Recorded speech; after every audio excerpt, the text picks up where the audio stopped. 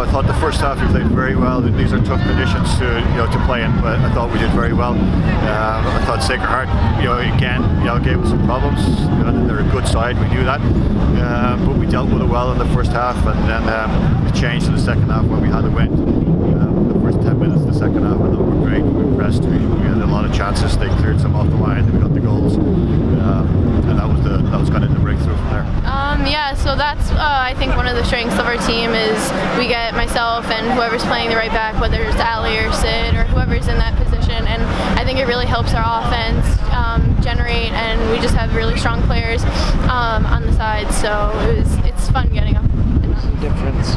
Every halftime we go and we split into defense, midfielders, forwards, and we talk about different things that each of us need to work on as a group. And then Nick comes in and he kind of just goes over everything, and at the end of the day our message was find a way. It was 1-1, same as the start of the game, 0-0, so just starting off clean slate, and we came out, performed. We knew we were against the win in the first half, so it was kind of hard to play our game. And then in the second half, it was easier to distribute the ball and then find the balls over the top.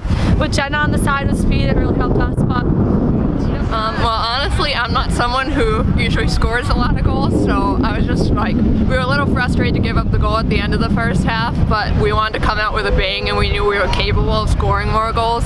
So when I got the opportunity, I was glad I could put it away, and just being a senior at home for our final playoffs, it means a lot to us, and we want to go out with the strongest way possible.